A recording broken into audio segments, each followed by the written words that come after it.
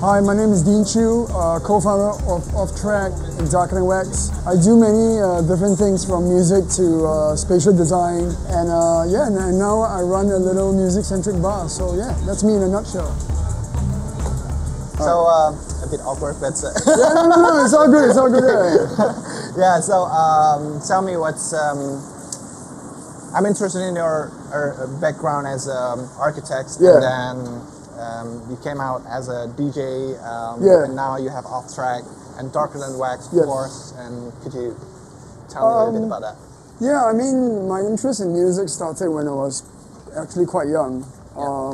You know, I've always listened to, I guess, non-mainstream music, even in the early days of synth pop, like Human League, Duran Duran, you know, Joy Division and all that. So I always felt that the music already existed in me. And then I come from a family of architects, actually. So my whole family architects. So I live and breathe that thing, you know. And then I guess architecture and music they've always existed next to each other. And I think design and music have always been very closely related to each other. You can't think about design without a soundtrack. And vice versa. And it's about structure, it's about aesthetics, it's about intuition, you know, it's about composition.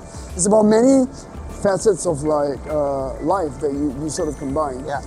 So I think from that point onwards, I've always realized that I wanted to have a journey that I can combine architecture and music together. You know, I don't necessarily see architecture just being as a building. You know, I see architecture more like a way of thinking, of solving problems, of engaging people, or building a community, right? And then there's no better ways to do that through good design and music. So that's always remained my pillars, like my core principles, how I approach myself as a creative. I don't know. I mean, well, that's a good question, but I think architecture and design, actually, they are the same.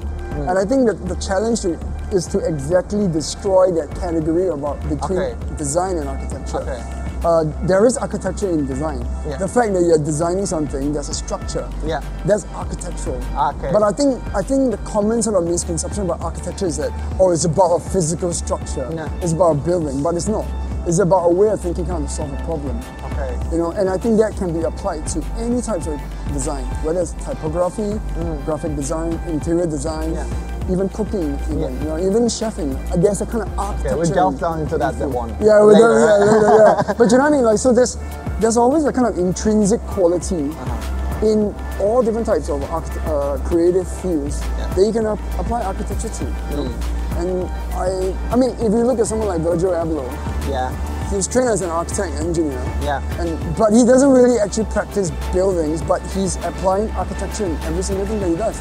Music, fashion, whatever, collaborations. Right? So to me that's interesting, because then you start to slide yourself into different areas that you can, I guess, experiment and inject certain ways of thinking. Your core foundation is the architecture, of course. And then you put that way of thinking into cooking and all stuff, music.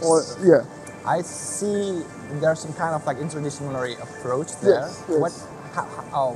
How do you see those things? Interdisciplinary. Do you have any opinion about it? I mean, I see all of them as part of one ecosystem, which is why Offtrack is like the latest accumulation of these experiences. It's like combining food, design, interior design, if you like, music, of course, being the core of the whole business, of the whole brand. So for me, Offtrack is about really combining all these experiences and all these experimentations that I have taken on board my whole life, you know. And obviously Dark and Wax being my music collective and label, that's given me like a platform to really build like a community through music, through our music releases and stuff.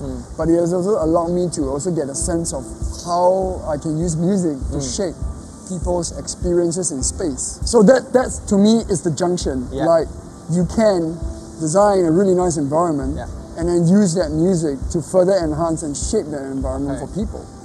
I find all these things really important to me, because then it's about problem solving. So how do you design a space where you have all these things together that I guess they're all harmonious with each other.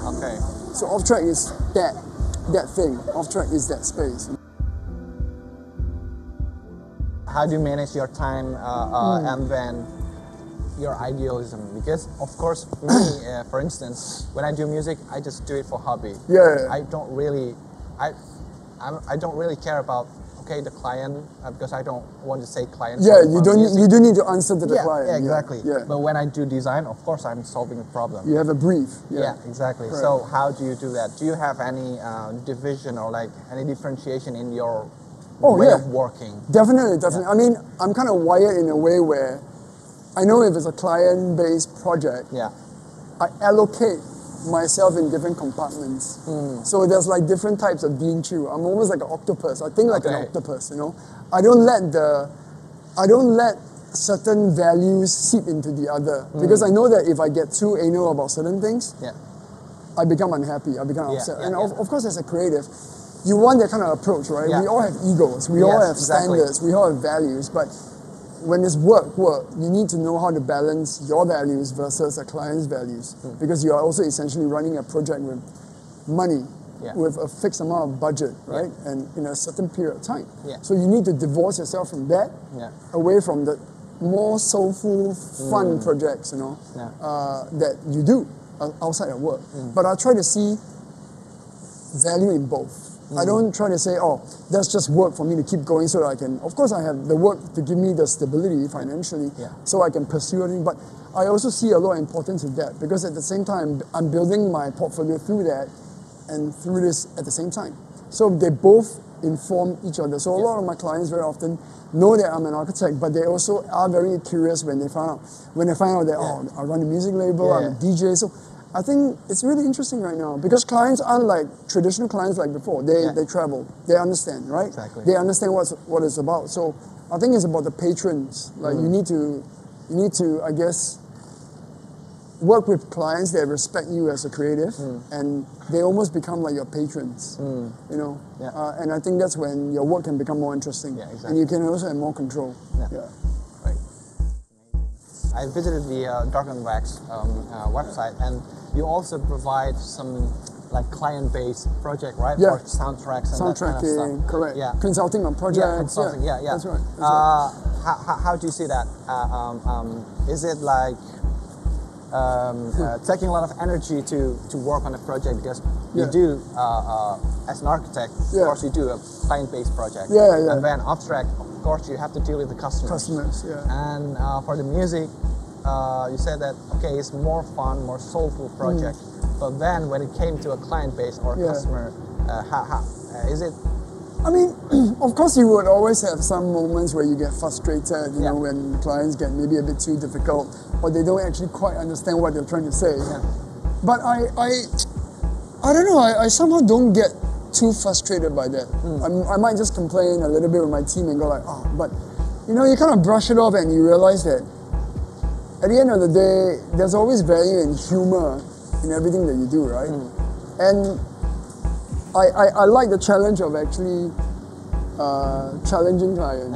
I like challenging clients. You know, like I don't just say yes to a client anymore.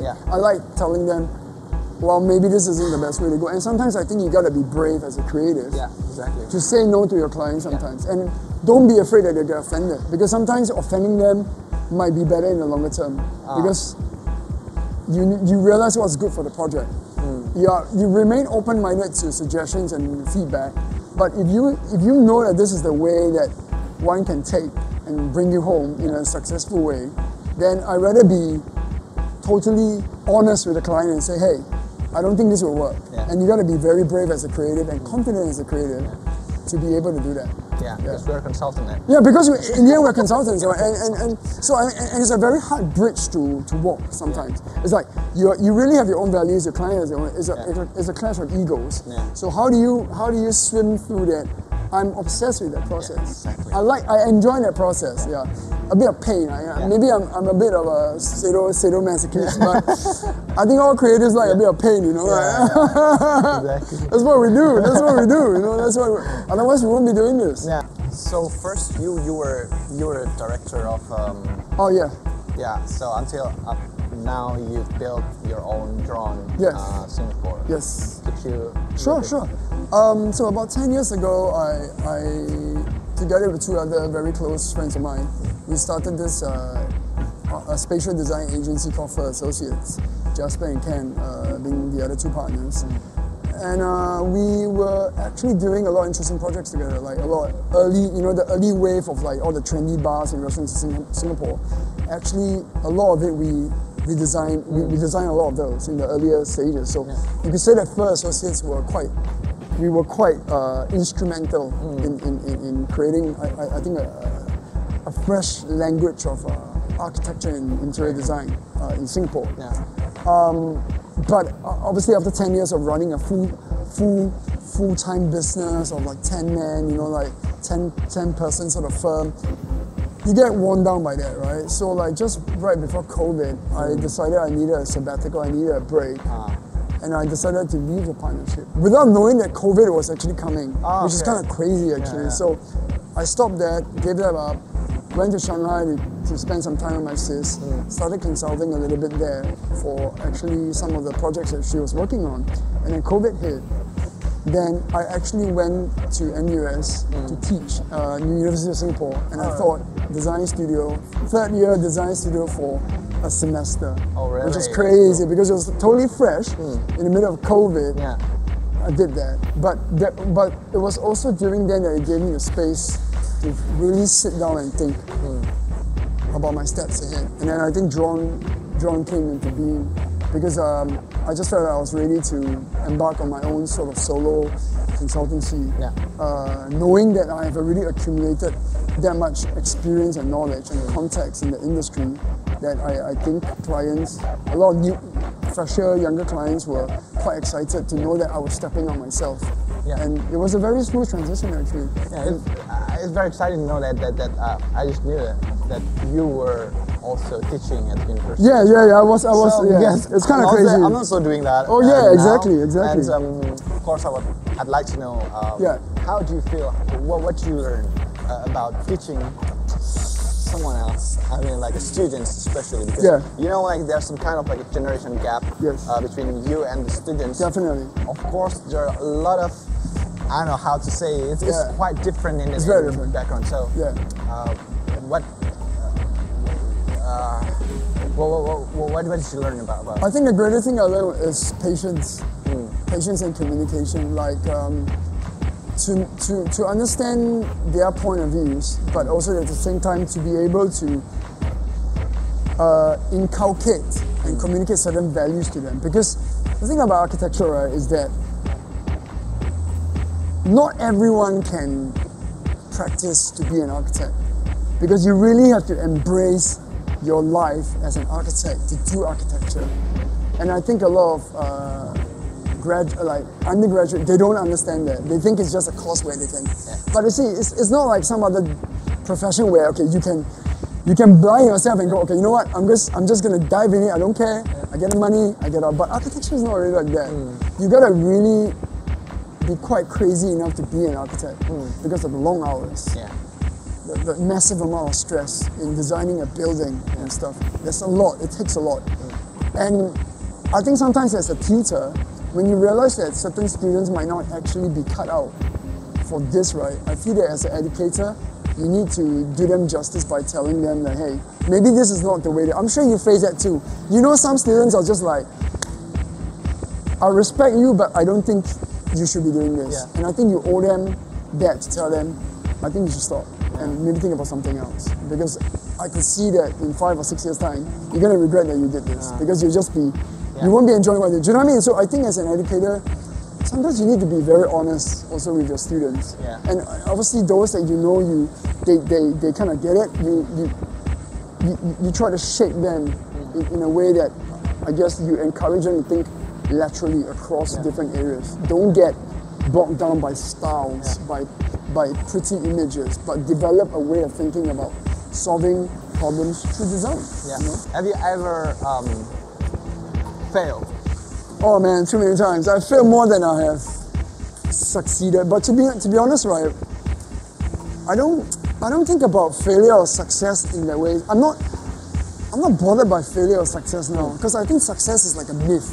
It's like, how do you gauge success? Yeah. What, by money? Yeah. Fame? Exactly. I'm not interested in any of those, right? Exactly. I mean, you think about success, maybe it's just the way you have inspired people to come to a space. Like, I've heard comments about how Offtrack has been life-changing for them. To me, that's success. That's success. But I enjoy failure, because failure is when you realize there's a lot more that you need to learn to improve yourself as a person and as a creative. I love failures. Failure is what given me all this so far. Failure has manifested a lot of greatness for me and my people as well. So I love it. I think failure is not taught enough in school, because everyone fears it. You know, like, oh my God, failure is like this monster. Exactly, It's not. It's a beautiful thing. It's a beautiful thing. I know that you love music. I know you love architecture. I know you love like what you do now, and almost everything that you do now. You very enjoy in doing that. But which one that makes you feel more, happier? I think DJing. Why? I mean, I don't know. I see DJing as this kind of like, like this kung fu movie. Like a, I don't know, like a Bruce Lee, like Be Like Walter moment where you're constantly just in the flow of things. You're like engaging the energy with people, and it's just so beautiful when you can actually connect with that person, and then nothing else really actually matters but that moment of connection with that person. I feel like that's the whole essence of our existence. It's like that connection, right, that you cannot explain with words. You can't explain with science. It's just something that happens, right? And then and it's that connection that I love, okay? And I'm actually a very energetic DJ, like, because I listen to so many different types of music that I love blending different genres and mixing it up at the same time. So I love that kind of constant interaction with the crowd, and how you manifest and put your energy out. I feel that if you put it out in a good way, you get it back in a good way, and I love that. I love that communication. And I think my love for that music actually stemmed from the time I was living in Jakarta, because my dad lives there actually. He's still running an architecture office in Jakarta, in Pluit actually. Yustisia Roximas, So bless him, still there. And I guess I've always been exposed to that music culture there. When you go to Block M, Jalan Surabaya, which is like my favorite joint to go every Sunday. And once you start talking to the locals, all the lovely, record owners there and stuff, you get to learn more. And obviously, I was collecting a lot of black music, specifically from the US, like disco, boogie and stuff. But at the same time, I knew that there was the same kind of music existing closer to home, like the Philippines, Singapore, Thailand, Indonesia, obviously. And then when I discovered like all these artists like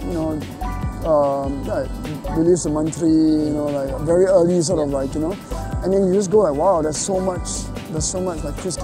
too and all that.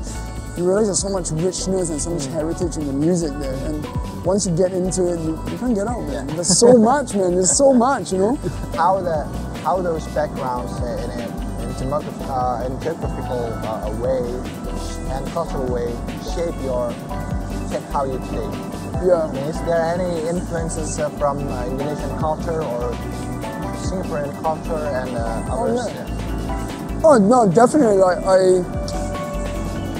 I think wherever you live, you kind of absorb parts of it that will influence you, right? Like with Australia, it's always that kind of dry humor that they have, the kind of laid back sort of attitude that they have about life, which I admire, because you learn how not to take life so seriously.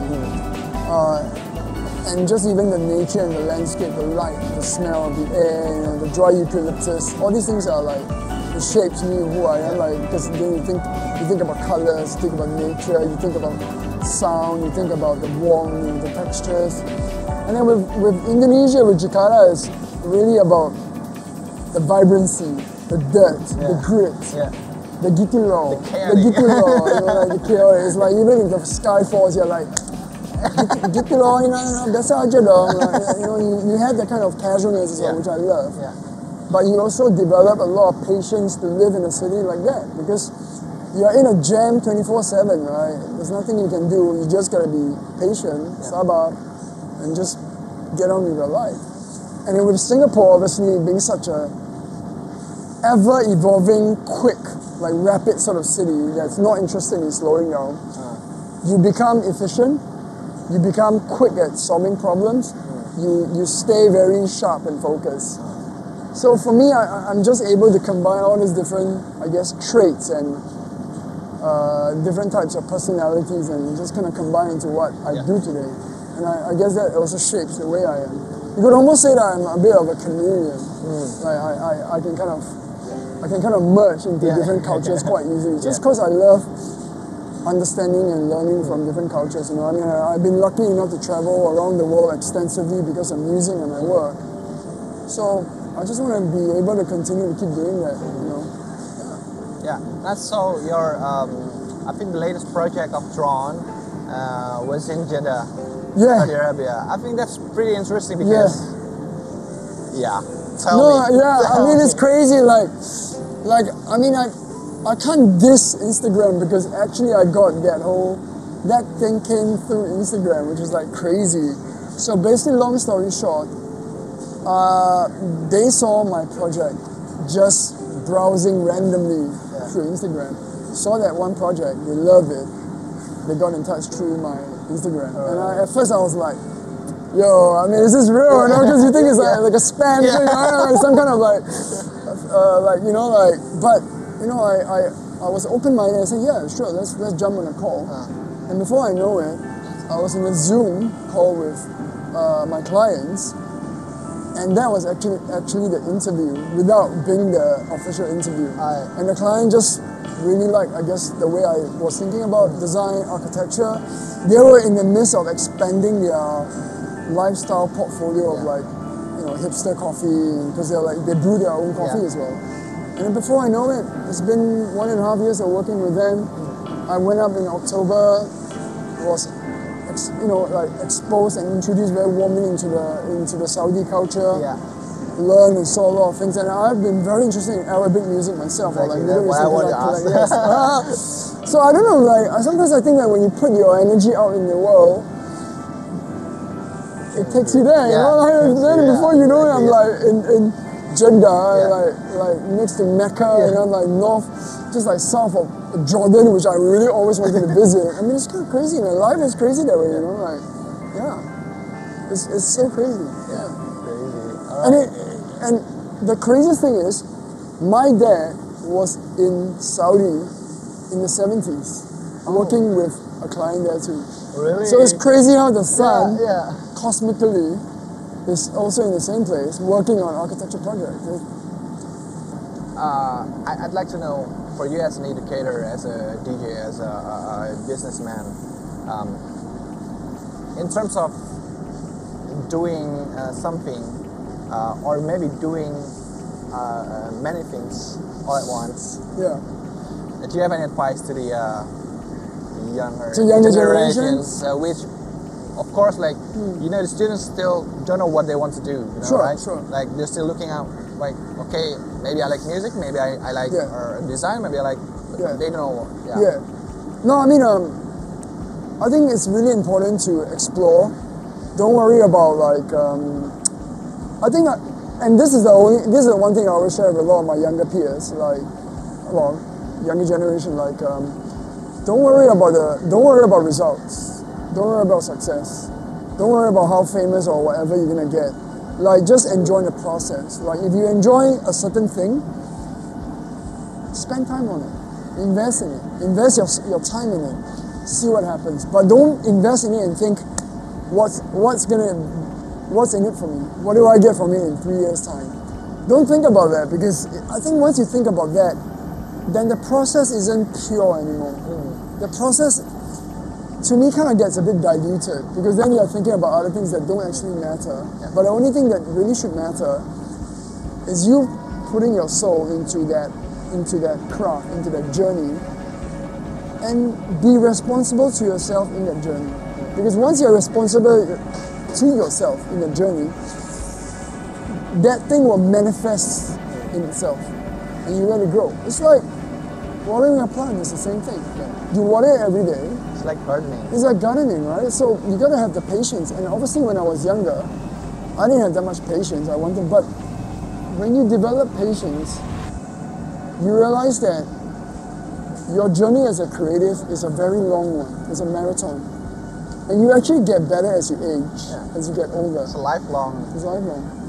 Which is why you see all the really visionary, like the architects, they're all like old. I mean, they're all like wisdom, like they all have wisdom, the experience, or like any musician as well and stuff, you know? I mean, because you need to have that kind of life experience. You need to get a life experiences, you need to fall, you need to jump up, you need to fall again, you need to get up again, you know? And you need all these things. And I think don't be afraid to explore, but don't get obsessed with results. Don't get obsessed with fame. Don't worry about algorithms, because algorithms isn't real. Like, just concentrate on your craft. That's all I would really advise like anyone, because I did that. Like, I'm still staying relevant. I'm always looking into interesting, neat, fresh ways of looking at things. But I always have my background, my roots that I fall back to. So it's like one step back, one step forward. And I like that kind of, you know, like in and out, push and pull, right? And I think it's about that. Okay. Yeah.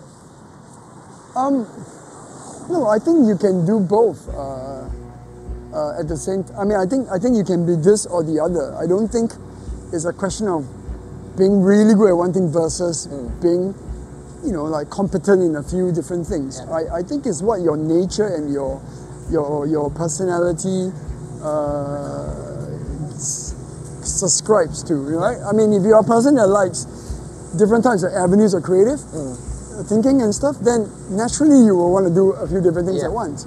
If you are, let's say, a person who's very dominant in the vision, and then let's say a chef, for example, like, you know, like it's about honing the craft.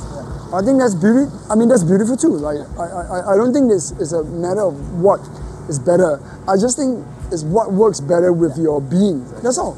That's it. I think people should just maybe stop thinking so much about, oh, what is it? Is this better? I don't think that's the point at all. I think the point is what excites you, what pleases you, what makes you happy, what triggers you in the morning, what excites you in the shower, what do you get obsessed by. I think those are the questions that you should be asking yourself as a person. Don't worry about the results, you know, like don't it's like the beauty is in the process. The beauty is how you walk, how you navigate. That's the prize. The prize is not the destination. Because once you reach a destination, there's still many more destinations to go, right? So there's never ending, right? So that completely changed me.